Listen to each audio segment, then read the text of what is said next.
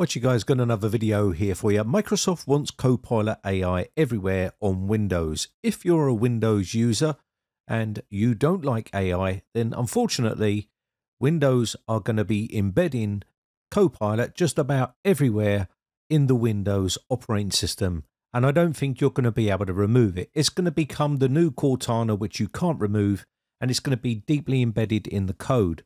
You can already see that we have it in the browser.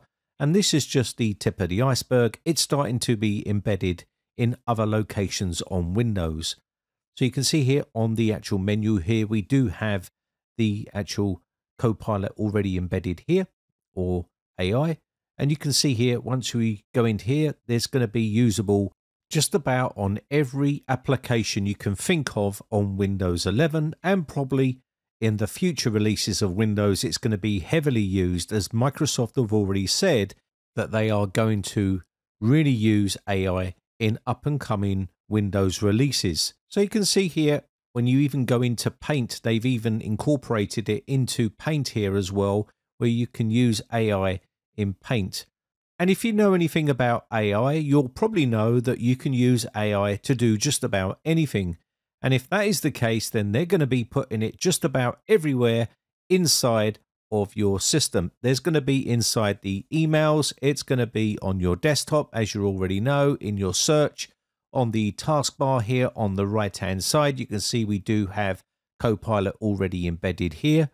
And I dread to think how bad this is going to get once they release the next operating system. It's going to be completely AI-based. And you will not need to do anything. You'll just go straight into an AI app, and you'll be probably paying some sort of subscription fees for some of the uses of these AI tools that you see on the internet right now that are AI based. And basically, these tools will help you write out articles. They can help you do graphics and things like that. And I can honestly see Microsoft doing this inside the actual operating system, and then obviously charging a subscription service to be able to use some of the advanced features that this AI has. Now, before we continue, let's have a quick word from today's video sponsor, CD Key Sales. If you're looking for a cheap Windows 10 or cheap Windows 11 Pro OEM key, check out the links in the video description and use my promo code R09 and apply this to your order.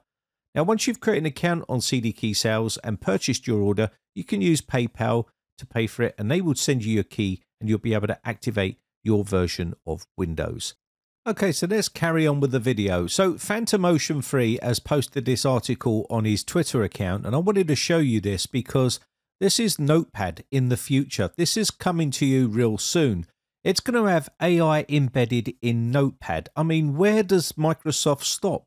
They are going to embed AI in all of their applications that are inside Windows, and there's going to be no way you can avoid it. It's going to be literally used on a heavy scale like this. This is just a simple Notepad document, and if they're embedding AI into Notepad, then where are they going to stop? Now, we already know that Microsoft have big plans for artificial intelligence, which is AI, and it's becoming clear that it believes that ChatGPT, which is a natural language technology in general, will play a big part of Windows. Since announcing a $10 billion investment into OpenAI, the creator of ChatGPT and also Chatbot, at the start of this year, it's already integrated the technology into its Bing browser and also into other components into Windows. So who knows how far they're going to take this. They're already going to be adding a key on your keyboard now. So all new computers that are being made today are going to have a dedicated key on the keyboard of all new computers, which is for Copilot. So if you thought AI is going to be going away anytime soon, you're mistaken. It's going to become deeply embedded into the actual operating system itself. And Microsoft have made clear posts all about this, and it's quite scary to think that we're going to be so dependent on AI in a computer in the very near future. You can already see that they're embedding AI into their browsers, into Office 365, also into their Surface devices, and a bunch of other things that they're going to be doing it into applications and things like that. So you can see that maybe when the new release of Windows comes out, it's going to be heavily dependent or heavily embedded into the actual operating system itself, and you're not going to be able to uninstall probably any of this stuff. So be prepared for the new operating system when it comes to be heavily embedded with lots of AI. And again, Microsoft have already said that now they've joined forces with OpenAI and they've bought 10 billions worth of investment into the company. You can see that they are looking to use this in their up and coming releases of their operating systems. So if AI is not for you, sadly, it's going to get worse, and maybe Windows might not be an option for you in the foreseeable future if they continue down this path of embedding AI in just about every application and every OS that they release from here forward.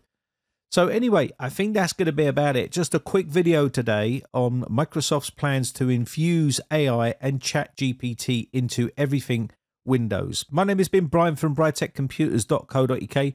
Just want to say a quick shout out to all my YouTube members who have joined my YouTube members group. I appreciate the support, and I'll catch you in the next video. Have a lovely weekend. Bye for now.